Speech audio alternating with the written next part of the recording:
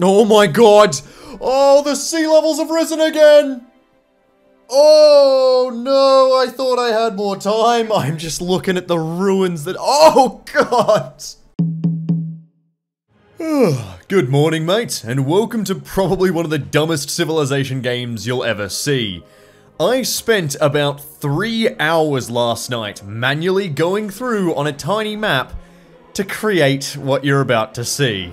I actually really enjoy Gathering Storm. Like, I've gotten back into Civ after just not really feeling it for a while, and I've honestly been loving it. I figured, you know, it's not good enough that you can just sink a couple of coastal tiles. So I built my own map, which, if you haven't modded Civ, modding Civ is a pain in the arse. It is really slow to do. This took some time. And everyone is here. I'm playing as Norway. We got the Aussies, the Indians, we got the Yanks, we got the British, and we've got the Maori. There's quite an obvious reason I'm playing Norway. Well, let's get into this. We don't need this. Get out of here. Giant death robots, who cares? Who really needs anything except for shit? Oh, for That's fine. I moved onto a hill. Whatever. It'll be alright. Anyway, I'll settle next turn. But the thing I wanted to show off is if we go into settler view, every single tile in this map will eventually flood. Everything's gonna go underwater. Oh god. Thing is, I've even set it so the mountains can go underwater. I have no idea what's gonna happen when they do. The game might just crash. I'll be entirely honest. I'm amazed the game's already running. I've got multiple, like, world wonders that are gonna sink under the ocean. I could also make the ocean sink under the ocean. I have no idea how this is going to work. But let's find out. Now, there is one strategy I'm going to bring up. So, obviously, the world is eventually going to sink. So, we're going to lose all the resources on the world. However, cities in this game don't sink, even if their tile gets flooded. So, actually, the one thing that we can do is if we find coal, we have to settle a city on the coal. Otherwise, we won't be able to get the coal or, like, whatever once the world has actually begun to sink. What the? My guys walked out onto this little peninsula and the barbarians built a camp on the bloody gap. Are you kidding me? Well, I killed him. That was pretty bloody easy. Oh yeah, this will also go underwater. Still no idea what's actually going to happen when that occurs. I've also made it so, like, lakes can go underwater and stuff. Look, this may just crash the entire game when they start going underwater. I wonder if God of the Sea is going to be any use to us. Let's just maybe take that Pantheon. See, we've settled on diamonds, and as such, we are actually getting the luxury resource, and had the waves risen, we would have lost those diamonds. That's sort of another thing I've realized, is that we're gonna have to rush to put as many cities down as possible, but stop the opponents from putting as many cities down as possible, because, basically all that's gonna be left is cities after a while. John Curtin. I speak for the people of Australia as their Prime Minister. We seek sympathetic allies in the fight against the hawks of war. I've never actually heard him speak. I've just always played as him. Oh, I can hear it. You'll come a-waltzing Matilda with me. I don't really want to leave. I'm quite liking this. Like, his voice was a little weird. It was on the edge of British, but I guess he was sort of, you know, towards the start of Australia, but it feels like I'm back home, to be honest. I don't really want to leave. Alright, enough of that didge. Was on to meet you, mate. Oh, some roasted macadamia nuts. Oh, I'd love some. I'd love to sample your hospitality. Oh, look, it's Canberra. Oh god, is Canberra bigger than me? Oh god, it is. Oh, I think they're on, like, the mainland that I was looking at. Oh man, Canberra's doing much better than me. Alright, we might be friends with the Aussies, but I'm afraid we're gonna have to raid someone, because we're not doing too good. Wait, what? Why? Can I hear the Australian music? Oh god, no. Conduct yourself well. Teddy, you're lagging. What's happening, dude? But no, we need to raid someone, so I know where I'm sending my long ships. I need America's oil, damn it. America's just declared war on Australia? Okay, that's not gonna do. Let's go to the defense of Australia. Rally my ships. Why can I hear... This is definitely Australian music. Like, that's a didgeridoo. I just heard Waltzing Matilda! Why can I'm Norway, what? I'm gonna join your ongoing war against Teddy Roosevelt. Wait, what? Hang on. He wouldn't let me join his war unless he got to pay me $1. See, he can't accept this. But $1, he'll take it. I'm a cheap whore. Alright, let's go to war. Warmonger penalties? I don't care. Declare war on America. Oh god, I declared a war and Gandhi immediately showed up. I feel like this is fate. Jesus, we're gonna get 17.6 gold a turn from a trade route to Canberra? What the fuck? Yes? Why is that so good? Oh right, I can just take New Orleans. Oh my god, it almost fell immediately. Damn, I'm gonna capture this quick. Oh, back to a golden age. We're beautiful and bright. Lovely. Actually, it's heroic, isn't it? Yeah, goddamn. Alright, time to choose a religion. So we obviously want one of the sea, and we're just gonna name it, The Deep Gods Rise Again. The Deep Gods Rise Again is the one true path of salvation. Please ignore all the other ones. I like the little crab in the book. That's great. War can only bring us loss. Aww. Loss of lives. Aww. Loss of productivity. Loss. I'm sorry, Johnny. I'll stop going to war, despite the fact I joined your bloody war! Alright, it's peace with Teddy. He's gonna give us New Orleans, and we can have peace. There we go. What a lovely little war. Thanks for keeping the peace on the continent. So if you don't know, the way Teddy's AI works in this game is that if you're peaceful and on his continent, he likes you. So I went to war with him, took one of his cities on his continent, and then made peace, which meant I was peaceful on his continent, and he therefore likes me now. Good job, Teddy. I think I may have given you brain damage in that war. You know, the more I explore, I'm pretty sure I may have accidentally bugged the map so that no city-states spawned.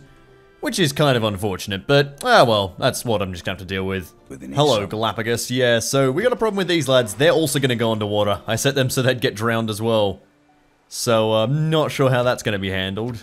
Jesus, look at the yields around I gotta send a settler here. This looks amazing. We've settled the Galapagos. This is brilliant. The thing is, we can also now start to expand out from here and take this land. But this point just here isn't affected by the loyalty in it's called England. Oh my god, I've discovered the Isle of Horses. Hold on a second. Anyway, these yields shouldn't disappear even as the world begins to go underwater. So this is going to be an amazing city, actually. I don't know why, but this music that's playing right now really makes me want to go play Dwarf Fortress. God damn, I can't wait till that releases on Steam. Australia has denounced the evil deeds of India? Oh god, Australia, what are you doing? There we go, there's some coal. Alright, oh, some coal here too. Okay, right, so we gotta settle 2 cities on this continent to get that delicious coal.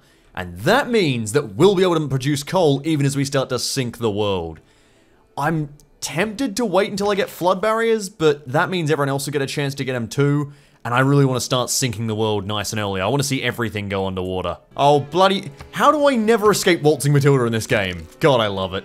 Waltzing Matilda with me. Waltzing Matilda, waltzing Matilda. You come a waltzing Matilda with me. Holy shit, Gandhi is about to win Hinduism. Like, he's about to win a religious victory.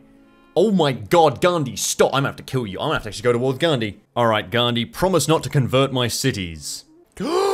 Gandhi broke his promise and kept converting my cities. Oh, this means war, Gandhi. This means war. And I built the Venetian Arsenal. Oh yeah. So, that's quite nice. The reason why that's quite lovely is I can now build double the ships, and considering this world is about to be covered in water, that's gonna be pretty good. Oh, condemning heretics feels so good. Yes, get out of my cities. Hey, there goes the first coal power plants. This is a great era. We're killing the Indians, burning them all as heretics, and invading their lands. Gandhi's willing to give me the Ark of the Covenant. Nah, sorry, mate. I'm still gonna keep bombarding you. Ah, climate change begins. Nice. We do actually have a lot of polar ice, so 10% is probably already a decent chunk, yeah. Can't wait for the first bits to go underwater, though. I have plans once that happens. But until then, I'm just gonna keep fighting in the bloody mountains. I will make all of this an ocean, you bastards! Oh, I think I'm finally breaking the stalemate at Bangalore. I need some goddamn torpedoes. So there's a weird thing I've been thinking about while I've been fighting this war. In Civ 6, they don't let you rename the default religions. So if one has, for example, Catholicism, you can't rename it. You can't rename Hinduism. And, you know, it makes sense, because they're sort of afraid you'll go, oh, you know, you'll rename Islam to terrorism, and then they'll get a Kotaku article written about them, or, you know, you'll rename Catholicism to Cardinal Pell's a child molester, and then, you know, they'll have to admit the truth. But, I find it a little weird, because it'd be much easier to say, like, ah, yes, I'm waging holy war on, you know, the boat Mormons than it would be to say that I'm currently slaughtering Hindus in order to stop them from winning the game. Because that's what I'm doing. I'm slaughtering Hindus to stop them from winning the game. In fact, I just launched an Inquisition, which the people loved, and there was cheers and stuff, so yeah. Just kind of weird. Took until now for me to realize, this probably doesn't sound great on recording, does it? Oh god! Oh, the sea levels have risen for the first time. Oh no, okay. The flooding begins? How many turns until computers? Okay, it's actually gonna be a little while until I can build flood barriers. Can we maybe slow it down? Can I maybe turn all of my stuff off? Oh, bugger me, I can't even stop the CO2 anymore because it's coming from all the sieves. Oh, this is about to get really bad. I need to discover oil and I need to stop and I need to get like a flood barrier. Oh, we're all gonna die. Oh, this is bad, this is bad, this is bad. Oh my god! Oh, the sea levels have risen again! Oh no, I thought I had more time. I'm just looking at the ruins that- oh god! That's permanent flooding, yep. Oh, 9 turns until we can get flood barriers. I shouldn't have started the bloody apocalypse so early. Everything is just going underwater. Oh no. Oh my god. Tell them to do. Yes. Ah, we can begin the construction of flood barriers. Please save us. Oh my sweet Jesus.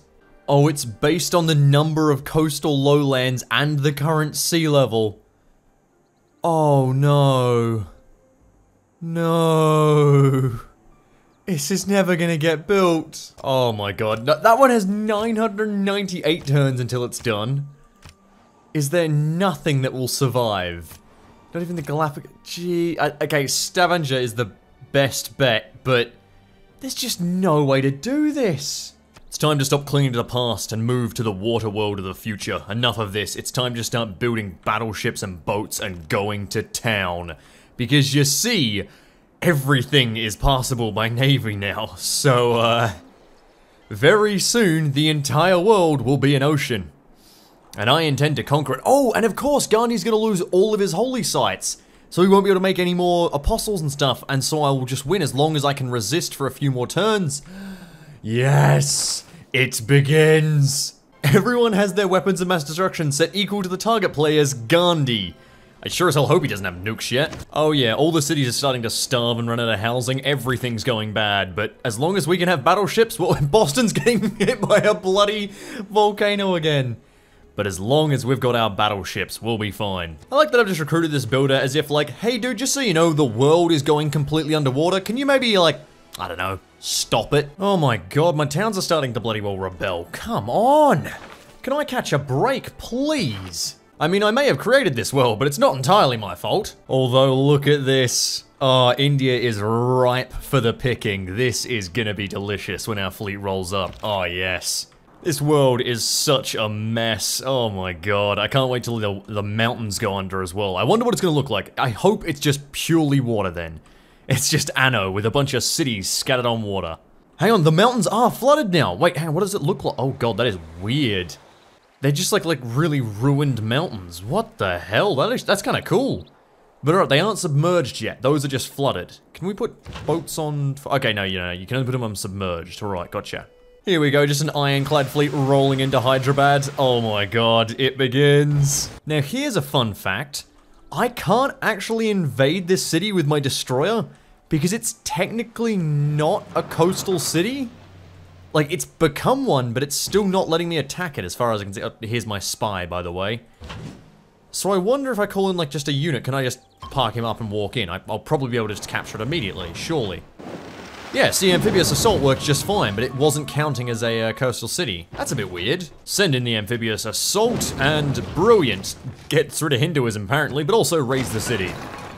And a submarine just launched a missile at an elephant. What world are we in? Oh my god, he's gone. Get out of here, Gandhi. Oh yes, and we're at full submersion. There's only 6 tiles that are flooded. How are they still flooded? With 1065 completely submerged. My god, look at the terrain. This is brilliant. This took so long to make, and it's so bad. Why did I do this? Oh, God. Well, Gandhi's dead. I'm just gonna leave Hyderabad. I don't really care about... I guess I can throw a governor in here. I don't really care. But hey, there we go. That has been sinking the entire world. Actually doing it this time. I'm kind of impressed, like, how it actually works. I'm amazed the mountains could even sink. Wait, what happened to all the natural wonders? In my territory, hey, look, these ones, right, okay. Oh, I see the needles have just, like, sort of got water in them now. Oh, I think they might have actually stopped working, though. You can still see them, but they're not actually giving their bonus, maybe? I think? Somewhere up here was, like, that little... Oh, God, Melbourne's gonna rebel. What? To the Americans, maybe? I don't know.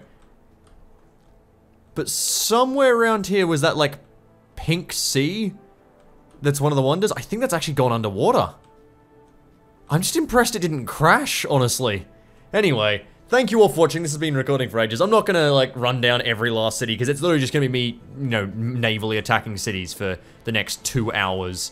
I think I'm good. This is very silly. I should have, if I was actually gonna try and win this properly, I should have rushed flood barriers and stopped anyone that was making, it's called CO2, because... if I'd actually managed to get flood barriers up, I would still have a functioning empire, and it wouldn't be taking, like, 13 turns. Oh, sorry, not even 13. It would take, like, 30 turns right now to build a battleship. Never mind. More like 70. Anyway, thank you all for watching. I've been Rimmy. Until next time, farewell.